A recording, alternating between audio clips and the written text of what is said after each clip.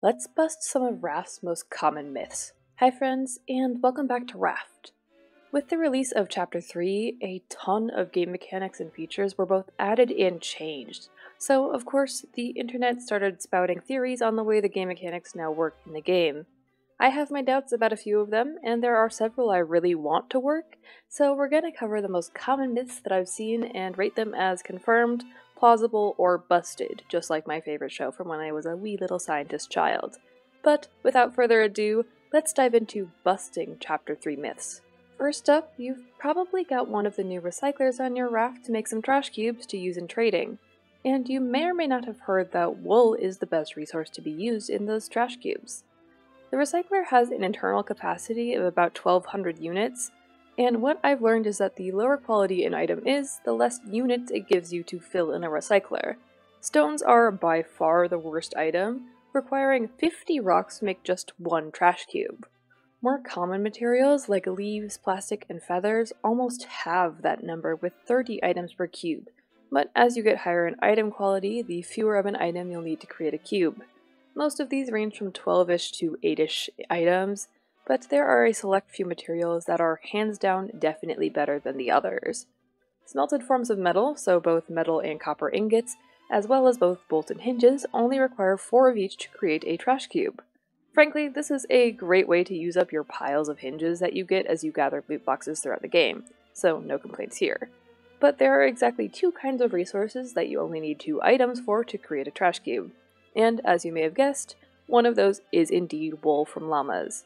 The other is titanium ore, so I think we can guess which is a better bang for your buck. That yeah, this myth is confirmed. Llama wool really is the best resource to put in your recycler. Next is a feature that I'm really hoping works. Supposedly, the higher up a windmill is on your raft, the faster it charges your batteries.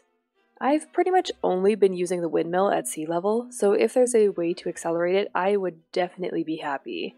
So to test this, I put one windmill at sea level, one at 3 pillars tall, and one at 6 pillars tall to see if it made any difference. The windmill at sea level took just about 7 minutes to fully charge a fully depleted simple battery. Raising the windmill up just 3 more levels more than halved that time, clocking out at around 2 minutes and 23 seconds. But does going up further continue to make a difference? Sadly, not really. The windmill at 6 pillars high only charged the battery 2 seconds faster than the one at 3 pillars did, so this definitely wasn't worth the extra height. So in terms of the myth, it really does make a difference, just not if you go overkill. Going up 3 walls and you're good to go. All in all, confirmed. Warning, this myth might be a little bit of a spoiler for anyone who hasn't completed the game yet, so skip ahead for more spoiler-free myths. Next is the myth that Alpha is the toughest boss in the game. Granted, Alpha has the most classic video game boss mechanics with cycles and special attacks and all of that fun stuff, but is he actually the toughest?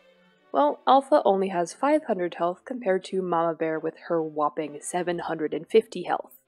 Mama Bear also deals significantly more damage per hit too, and is harder to avoid in my opinion.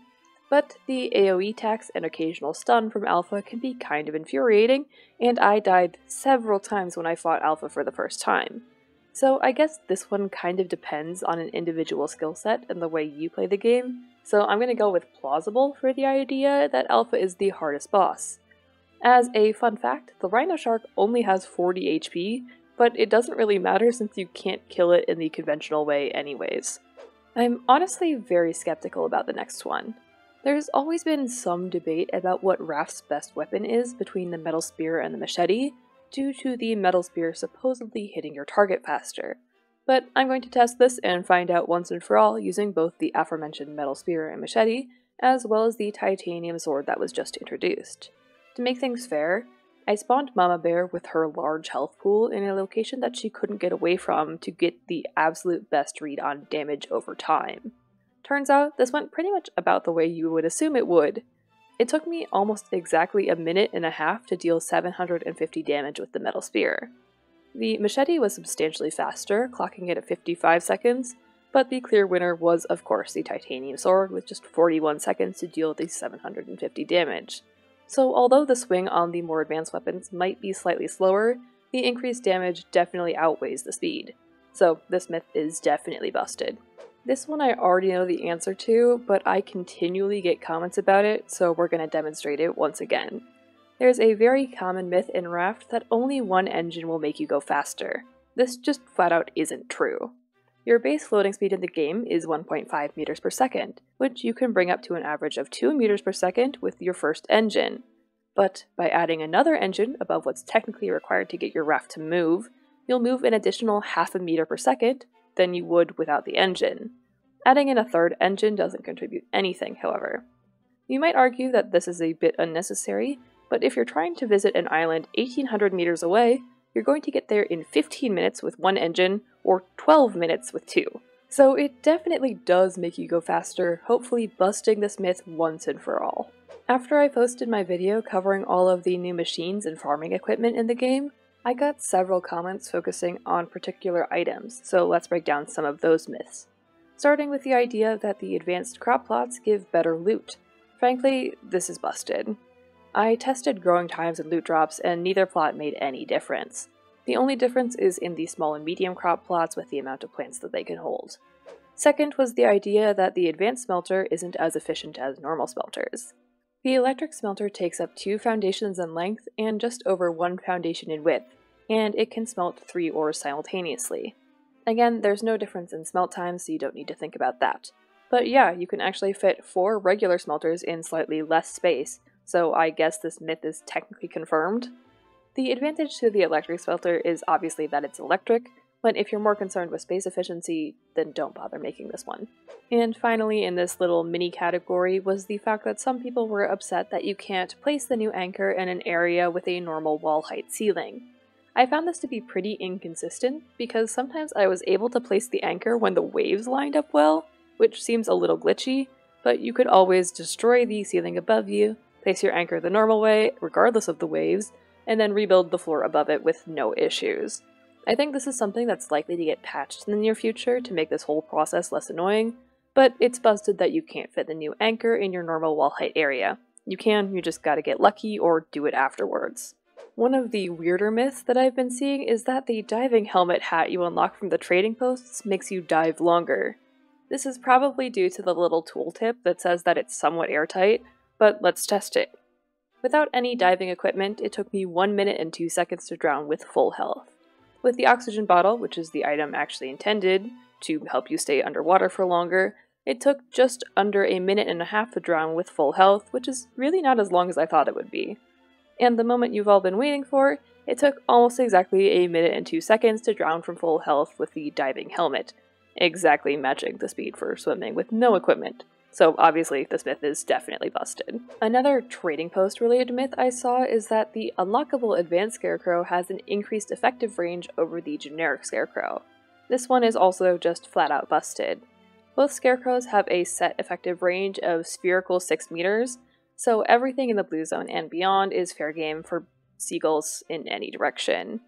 The only advantage to the advanced one is that it can't be destroyed, so it permanently protects your crops.